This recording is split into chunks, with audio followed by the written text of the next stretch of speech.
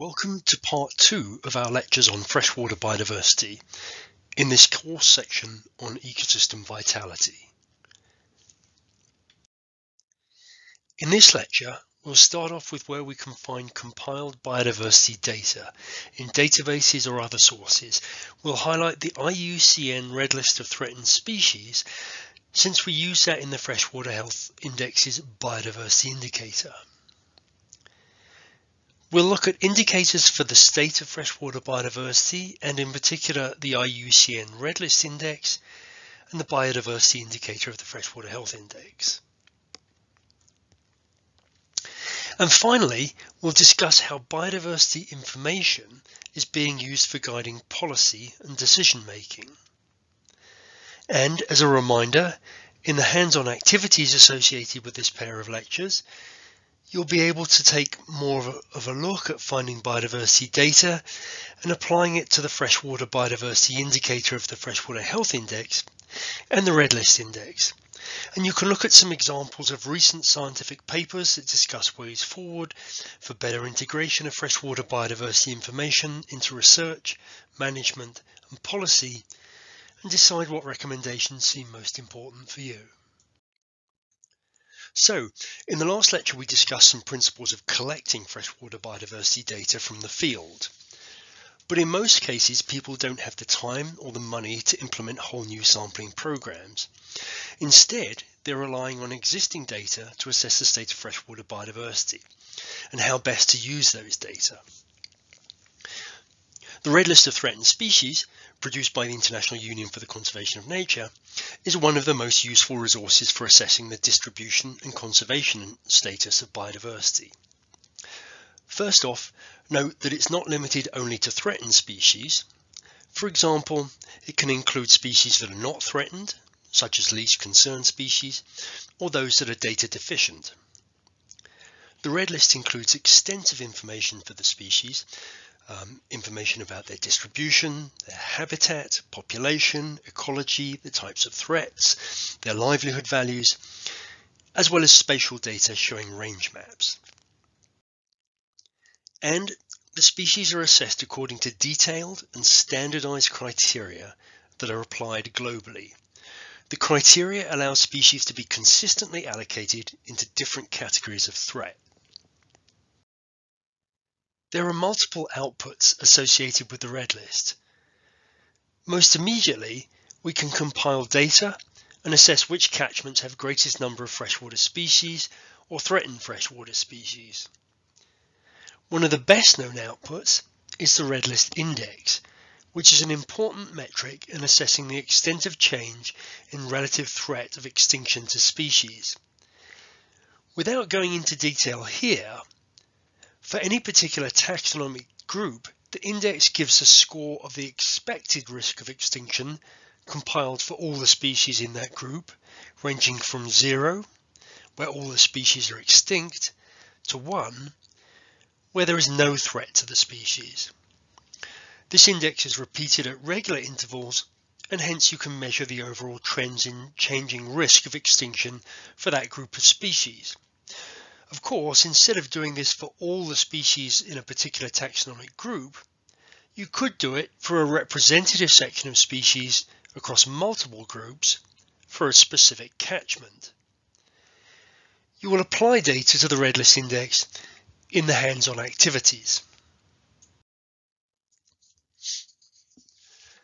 Another useful application of the Red List is the identification of key biodiversity areas, which are regions that are characterized by highly threatened or locally endemic species, or species that have some special characters of ecological integrity. In the case of freshwaters, these key biodiversity area regions are based in catchments. There are numerous other sources of biodiversity data from local to global scales. Some of these are geospatially referenced data, some are static information, and here are some examples which are also given in the resources for this lecture. The Living Planet Index that we mentioned in the first lecture. This is a data portal that includes information about the size of populations of selected vertebrate species from various parts of the world since 1970. We'll also look at this in the hands-on activities for the lecture. The Global Biodiversity Information Facility, GBIF, has point locality data for species around the world based on collected specimens and observations. Compadre and Comadre databases contain matrix population models of plant and animal species, as well as algae, fungi, bacteria, and even viruses. The Global Fungi Database is a global database of fungal occurrences based on metabarcoding genetic sequences. FishBase is a global database of information, including distributions for fishes. NatureServe Explorer gives species data for the Americas, including static maps and data, and there are some spatially downloadable datasets. Odonata Central is a great resource for dragonfly data for North America. iNaturalist is a network of naturalists and citizen scientists who map and share biodiversity observations online. And the Global Invasive Species Database includes extensive information on invasive species. These are just some examples of some good global databases and regional databases. With any of these, it's important to know the source of the data, whether, for example, the distribution data are modeled, as in the FishBase example, or whether the data come from museum specimens, including historical records that might not be relevant to the current condition of the region. For example, this is the case in the Global Biodiversity Information Facility GBIF database. Or whether the data come from genetically sequenced specimens, as in the fungal database. Erroneous data can also creep into any of these databases, but some of them have systems where possible errors are flagged or where validation by experts have been given. So look out for any such information when you're researching these databases. Also, think carefully about the scale at which the data have been collated and presented.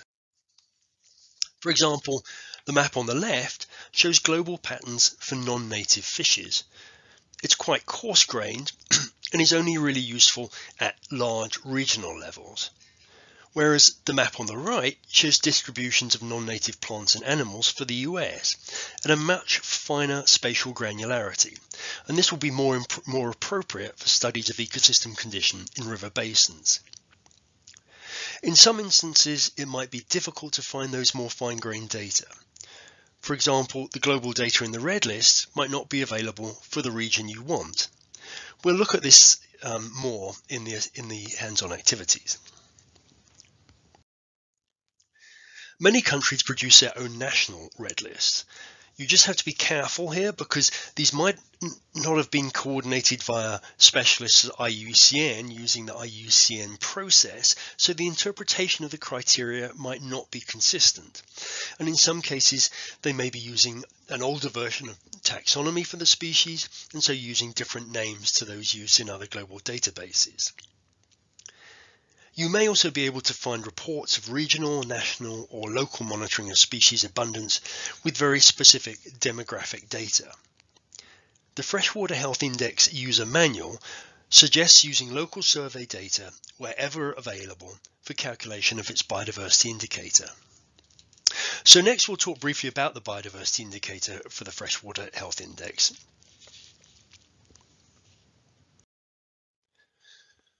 So the biodiversity indicator includes two components. One focuses on changes in the presence of species of concern, focusing on the proportion of threatened species present, the change in number of species of concern over time, and changes in their population sizes.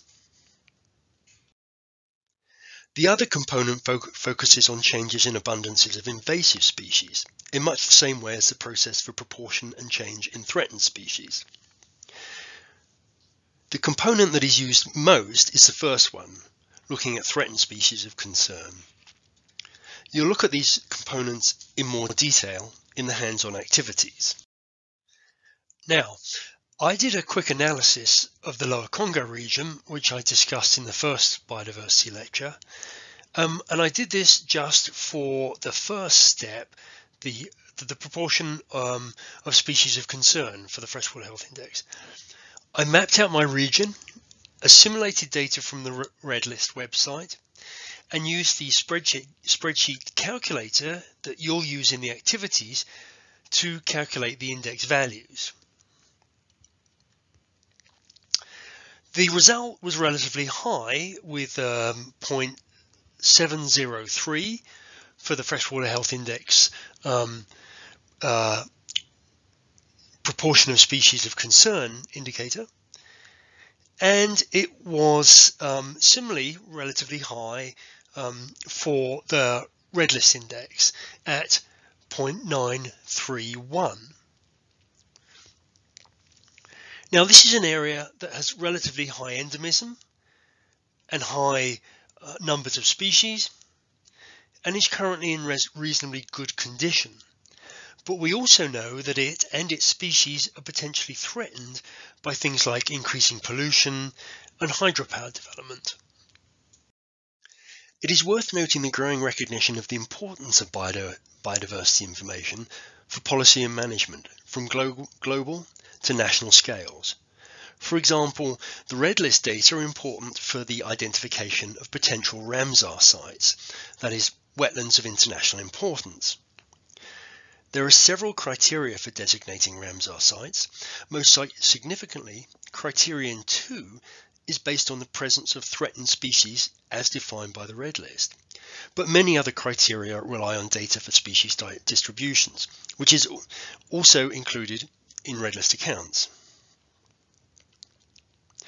These are all photos from Ramsar sites, and the middle image is of Poyang Lake in China. And that has also been a case study site for the application of the Freshwater Health Index. There's a 5-minute video about the Freshwater Health Index work at Poyang Lake, and the link to this is included in the resources. This figure from a recent publication by Van Rees et al. Shows some of the global and European policies where freshwater biodiversity is directly relevant. They're quite varied. We just mentioned the Ramsar Convention, and we'll mention the Convention on Biological Diversity and the Sustainable Development Goals in a minute. The paper goes into quite some detail on the European Water Framework Directive. And they highlight the fact that the Water Framework Directive draws on the application of integrated water resource management for establishing good ecological status for all water bodies, and this is based upon biological quality as well as chemical quality, water quantity and connectivity.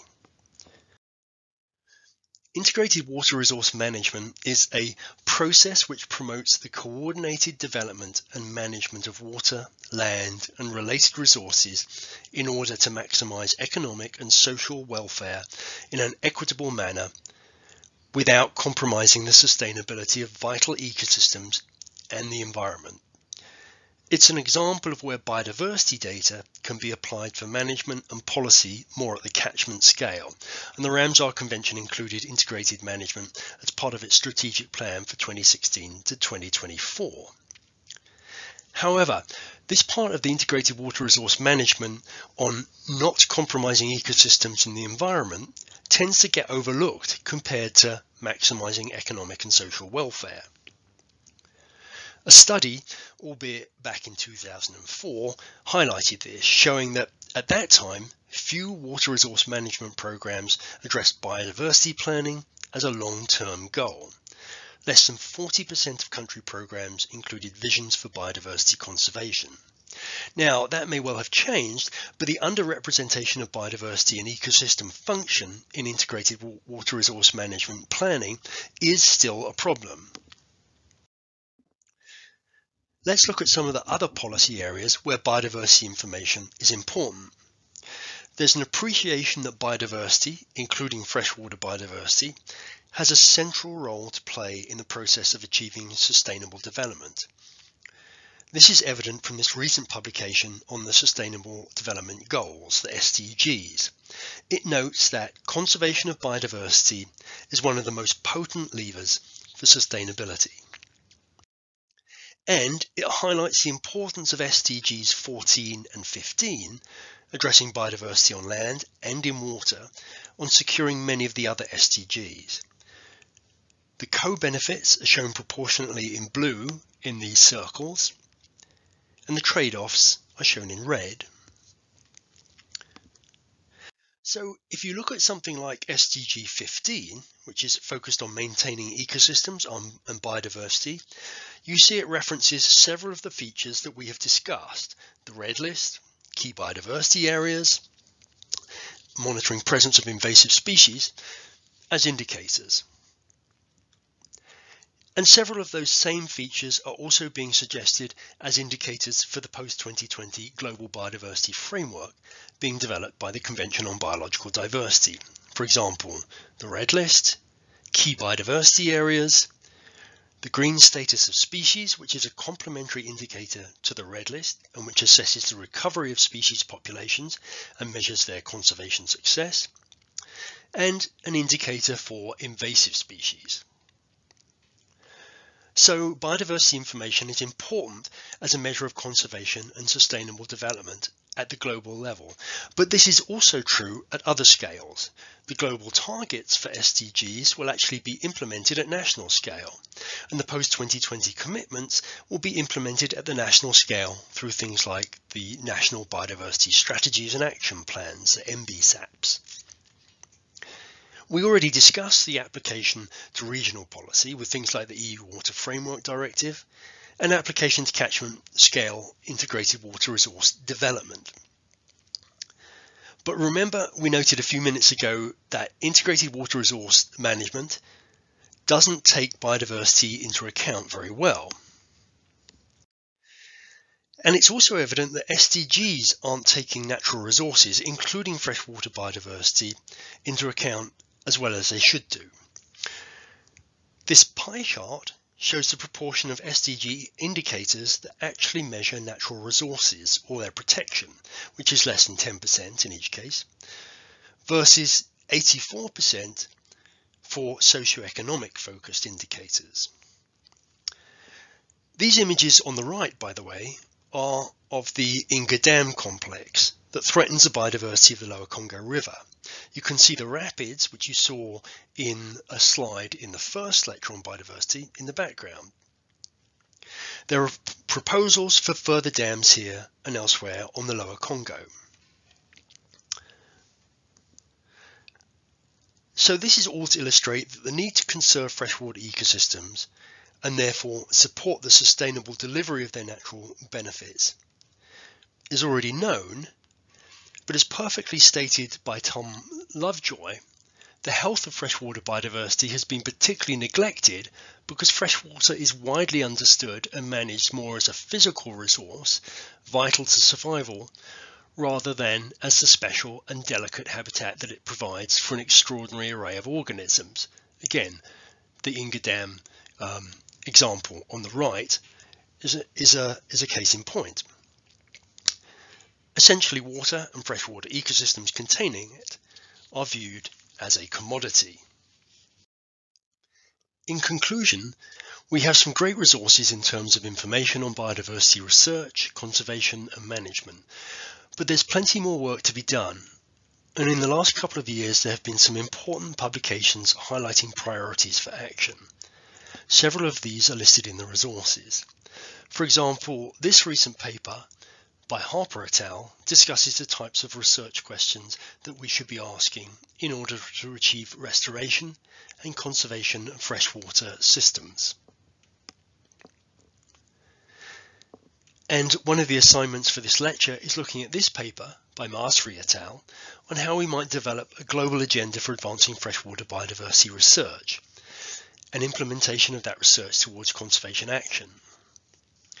In fact, a key issue as we move forwards is that while we may have some gaps in data and knowledge, these are not barriers to us for getting freshwater biodiversity conservation done.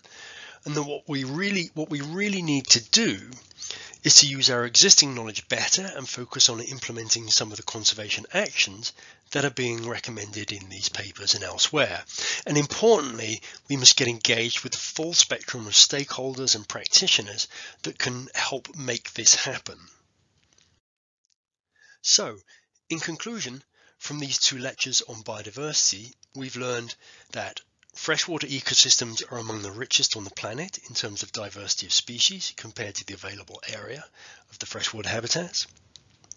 These ecosystems and the species they support provide a wealth of important ecosystem services to people. They're the most threatened ecosystems on the planet compared to those of marine or terrestrial biomes. Assessing the status of freshwater biodiversity requires assimilation and analysis of species data, which requires standardized and reliable in-field techniques of biodiversity monitoring. Those data are often compiled into local and global databases, and those databases can be used for developing indicators of biodiversity condition, such as the Freshwater Health Index biodiversity indicator. There's a growing recognition of the importance of biodiversity information for policy and management from global to national scales. And there are several recent publications that discuss our future priorities for research and conservation action for freshwater biodiversity, how to best use our existing knowledge, and how to bring together the full spectrum of stakeholders and practitioners to achieve this. That concludes the second and final part of the lectures on biodiversity. Thank you for your attention. Please rewind and replay any parts of this lecture that were not clear to you. When you're ready, please move on to the hands-on activities linked to this lecture. You will also find a full set of resources cited in both these lectures on the course website.